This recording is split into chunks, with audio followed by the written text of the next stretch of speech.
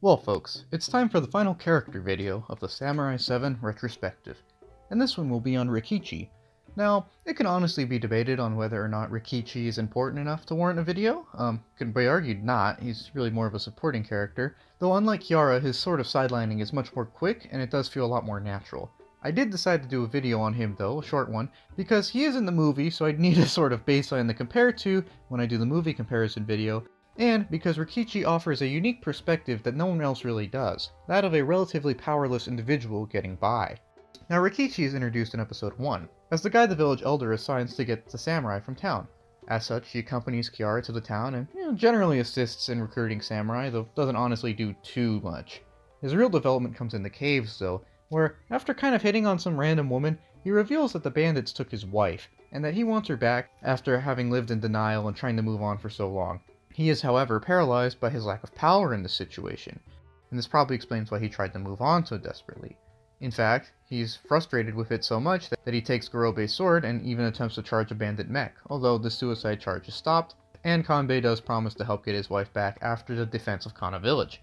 In said defense, Rikichi does take a part, and between battles even tries briefly learning the ways of the blade. Once the next battle begins though, Rikichi goes back to the bow, and even tries to shoot a mech with its own giant mech gun, although the recoil from this action essentially turns his ribs into dust. This great injury further sidelines Rikichi and sees him unable to accompany either Kanbei or those going after him to rescue his wife, although he does meet up with the group and his newly freed wife Sanae at the Firefly Inn. And it is here where Rikichi's humanity is truly exposed, as he has to work through not only talking his wife through her massive trauma, but also her possible Stockholm Syndrome. This of course is incredibly distressing for him, though he does eventually help Sanae transition to a healthier mental state and into the woman that she was before. Finally, Rikichi is still too injured to really fight in the final battle with the capital, although he does take the woman home and is later shown to have settled back into farming with a now seemingly recovered and loving Sanae. All of this is to say that while Rikichi is a supporting character who is put in the background relatively early on, the writers do a good job in establishing this A, early, and B, still managing to give him an impact even in his limited supporting role. And that impact is that he conveys the perspective of someone who is powerless in a world ruled over by those of great power. In fact, Rikichi being a background character kind of even enhances this impact, as it shows his lack of power, and that regardless of power, we are all still humans and can get by. Above all, I dedicated this video because I wanted to talk on how Rikichi is a look on how those abused by the powerful navigate and develop in response to it. Because of his peasant background and perspective, Rikichi is one of the, if not the most realistic of all the characters in the show. This realism is Rikichi's greatest gift to the series. The fact that he is in the background, the fact that he can't really do too much, shows that there is a sort of grounded element to the series, and that it's aware of itself and its themes, showing how the nature of conflict can be truly ruinous to everyone, especially those who don't necessarily have the power to fight, or the biggest power to fight. This lack of power, in turn, allows Rikichi to be a great exploration of humanity, as we can see how someone realistically would deal with all the issues that come up to him. If we were characters in that universe, we would probably be in Rikichi's shoes, not necessarily any of the samurai, and it's his realistic experiences and character growth and kind of arc which allow us to see the true humanity present within the series. Again, all of Rikichi's moments and expressions are incredibly realistic. On one hand, he's just some guy trying to get by, and he's doing his best to do so. He knows that getting down on himself and the world won't necessarily help him. He knows that he needs to be strong in order to carry on. However, as a realistic human, he also has emotions, and that the grinding experiences of the world around him are getting to him, and we see him suffer moments of emotional distress from time to time. Again, very realistic moments. They're not over the top, but instead very human, as we see a man portraying very raw humanity. Again, while he does have some level of stoicism, it's also present that he's under a great deal of distress. Moments like this don't show that he's weak. They show that he's been through a lot, and they show the human core of the series. Therefore, Rikichi's continued background presence allows for continuous moments of humanity at its most pure and raw expressions. He isn't a fighter, he isn't the brightest, he's just a man who wants to live a quiet life and farm his rice. He has his pride and feelings, but is relatively well balanced, and exceedingly average.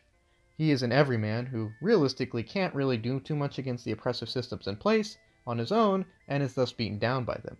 He knows he can't really change the system though, and resolves to simply bear the weight and go on living, trying to keep moving forward as best he can in spite of the setbacks that he has suffered. He does this in order to not only ignore his pain, but to try and make genuine progress in combating it eventually. Keeping his head down forever isn't sustainable, of course, though, and he is eventually frustrated and crushed by his lack of power, even seeking to improve his status through attempting to learn the way of the blade. Although the system present is so powerful that realistically he couldn't really do too much about it alone, whether or not he actually learns how his sword works.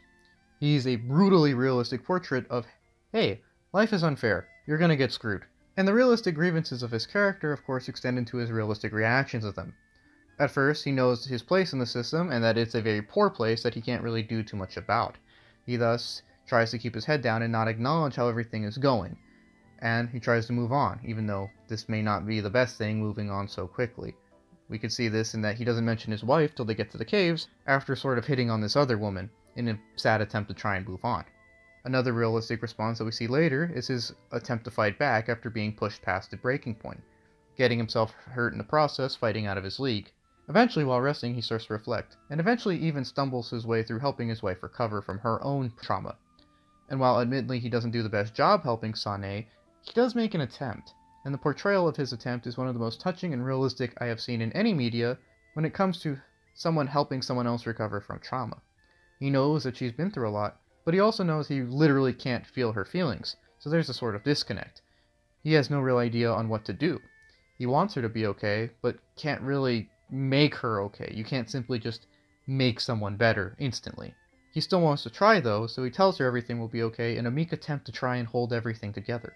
But it's not super effective, and we soon see him fall into distress as the pain of watching his wife suffer stares him in the eyes, and he weeps for he knows he simply cannot make that pain go away, even though he's trying his best. His best efforts aren't eliciting much of a big response. He shows the pain of someone watching their loved ones in pain, and this makes the scenes he shares with Sane at the inn some of the most heartbreaking in the entire series. She's hurting, and he wants to help, but realistically he can't help at the moment, and so too experiences great pain. This is the pinnacle of Rikichi's presence in both the series and the series' realism, and it's a realism of seeing a man suffering because those around him are suffering, and because the world is just coming down so hard on all of them right now. This is a scene of humanity. However, in keeping with reality, the worst possible outcome is not always guaranteed.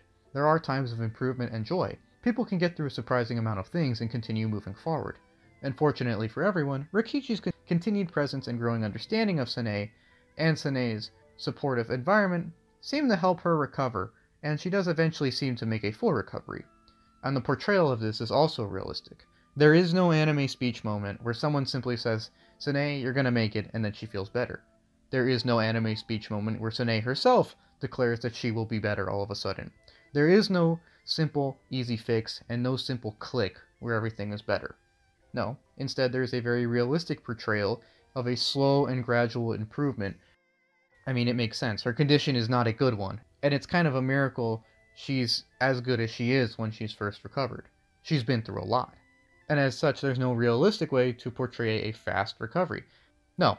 Instead, there is a slow and gradual improvement with her condition. She goes from denial, to silence, to muted engagement, to normal talking, to even smiling in her final scene.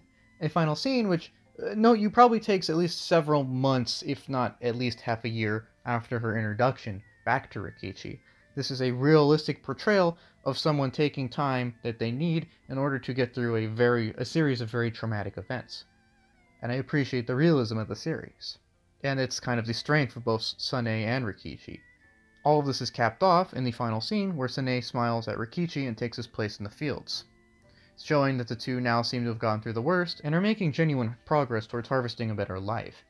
And again, while a good deal of this arc is kind of in the background, this kind of enhances it, as it shows that there's always some humanity in the background regardless of the situation.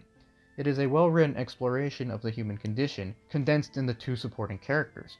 Rikichi and Sane are very realistic characters, showing us that yes, life will suck sometimes, we will all have our struggles, but even if not glamorous or fast, we can still get through them into a better tomorrow.